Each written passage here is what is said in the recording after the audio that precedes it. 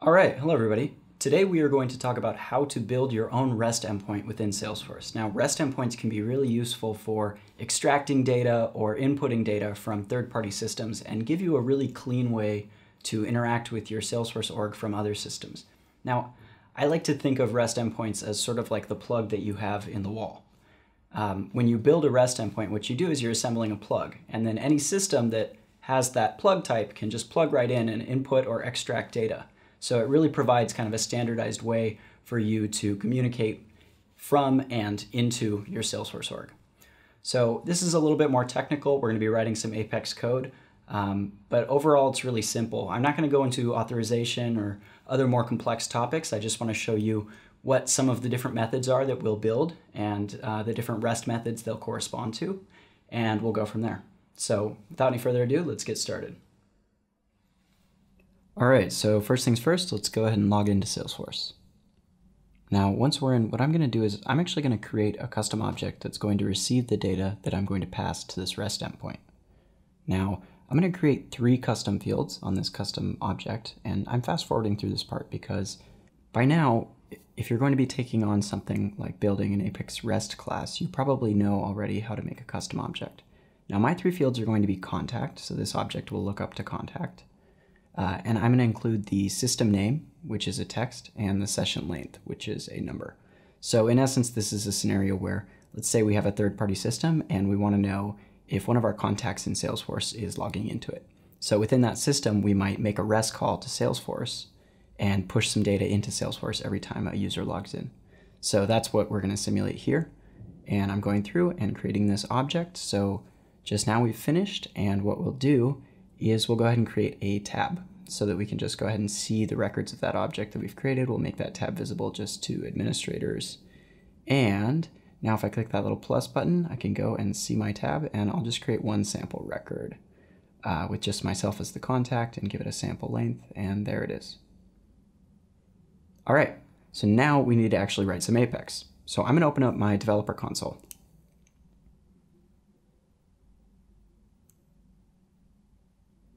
And I'll go ahead and create a new Apex class, and I'm going to call it REST user login. And now what I need to do is I need to actually tell the system which REST endpoint this is at. So I'm going to put it at /user login, and I'm going to change it to a global class. Now I'm going to put in the 4 HTTP methods that are corresponding to REST.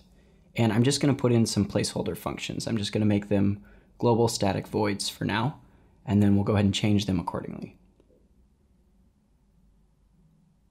All right, so I've put in those 4. Now let's make the get. And the get is actually going to return a list of the objects. So I'm going to have it return a list of that custom object. Now I can see I've actually made an error here. It's external login rather than user login. So I'll go ahead and fix that. That's the name of the object. And what I need to do is I need to query those external logins, and then I need to return whatever that query gives back to me. So I'll go ahead and write my query, and I'll name the list external logins, and then I'll just paste in a query that I have, and I'm going to return that list. Now again, I've made the error of calling it user login rather than external login. That's my bad. I'll go ahead and fix that really quickly. And once we're done with that, we save, and that's all for that method. That should return us a list. So let's move on to the next one, which is actually creating a record via HTTP post. And when we post data to this REST endpoint, we're actually going to need to post 3 different items. One is going to be the email that's going to correspond to the contact in the Salesforce system. One is going to be the length of the session. And the last is actually going to be the name of the system that they're logging into. So these 3 things that we're passing correspond to the 3 fields we created on our custom object. And so now they'll be called system name, user email, and session length. Now I'm going to create an empty contact, and I'm going to make a try-catch block. So this is going to execute, and it's going to try and execute, and if there's some error, it's going to catch that and return it. So what I'm going to try to do is I'm going to try and query for a contact who has a matching email. So I'm going to say select ID and email from contact, where email is equal to, with a little colon because we're comparing to a variable, user email, which is obviously the variable that's being passed. Now I'm just going to get 0, which means get the first record that's returned, because sometimes it can return a list, and we just want one object within that list. Now I'm going to create a new external login object. I'm going to just call it new login.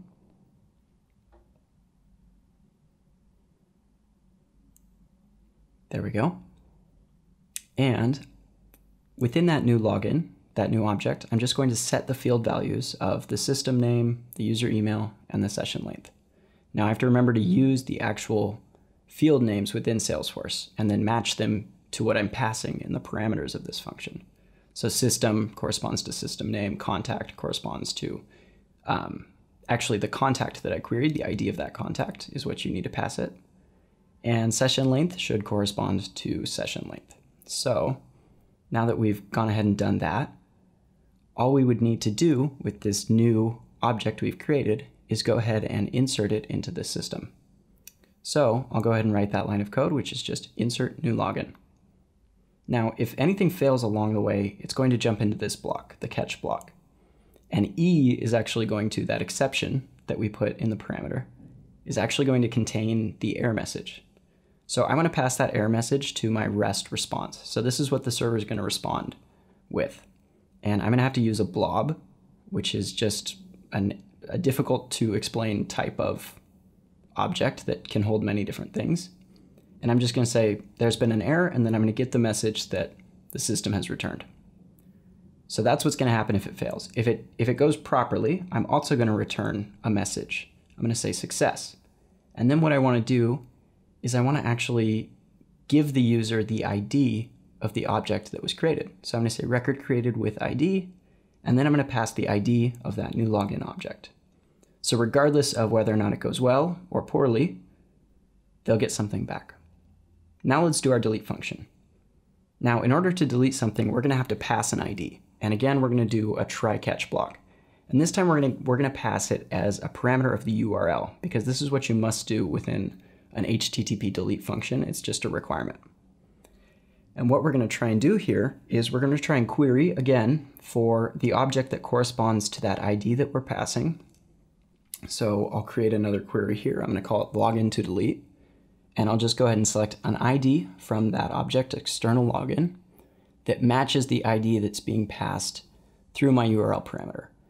Now, I've made a little mistake here. Obviously, I need to go and rename the variable on line 31 so that it has a unique name. So I'm actually going to name it param ID. And I'm going to go ahead and just fix that line up there so that they correspond. There we go. Now, all I have to do is go ahead and try and delete that. And again, I'm going to go ahead and just copy the error messages, more or less, that I have above. I want to put something in my response body to always tell the user or the system that's hitting this REST endpoint whether or not they hit it successfully, whether or not what they were trying to do worked. So this time, of course, I'll say if it's success, it'll just be that the record's been deleted. And that's the only message that I need to pass to the user.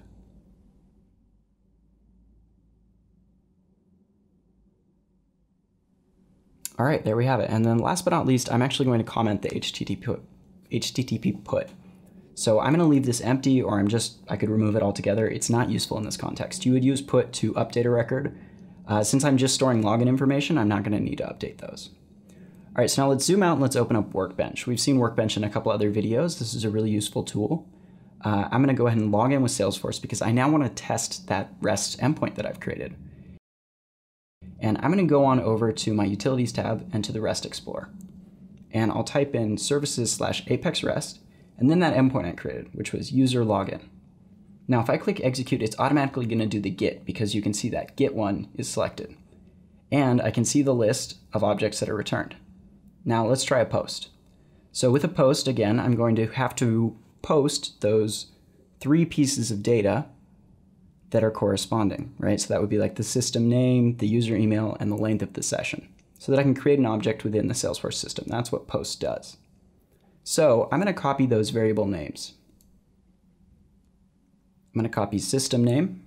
I'm going to put it in there. I'm going to go back. I'm going to copy user email, put it in there. And I'm going to get session length and put it back in there. Now remember, these have to match exactly as to what the parameters are in the function. So you can name them or rename them what you like, but make sure you're using the same ones.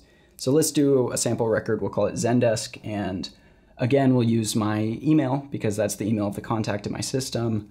And I'll just put a sample session length, and I'll go ahead and execute this.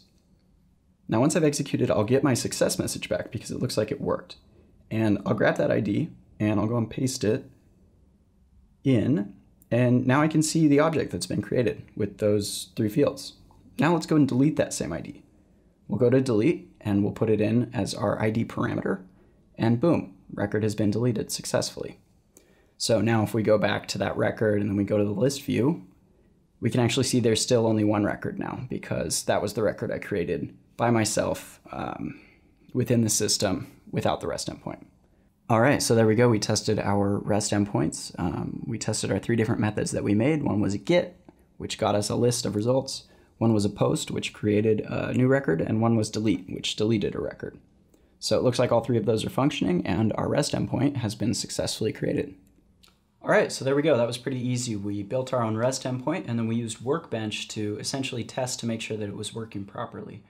Now, hopefully you can utilize this within your own orgs. And remember that you can actually expose a REST endpoint or the corresponding Apex class within a public force.com site. So essentially you can make it open without authorization to other systems. Now, whether or not this is something you want to do is of course dependent on your situation, but I wanted to bring that up since in a previous video we showed you how you can build a force.com site. So this is an example of one piece of functionality which can be used in a force.com site. So anyways, that's all for today. I want to thank you guys for watching. If this was useful to you, consider subscribing or liking the video, and we'll be back soon with another. Thanks.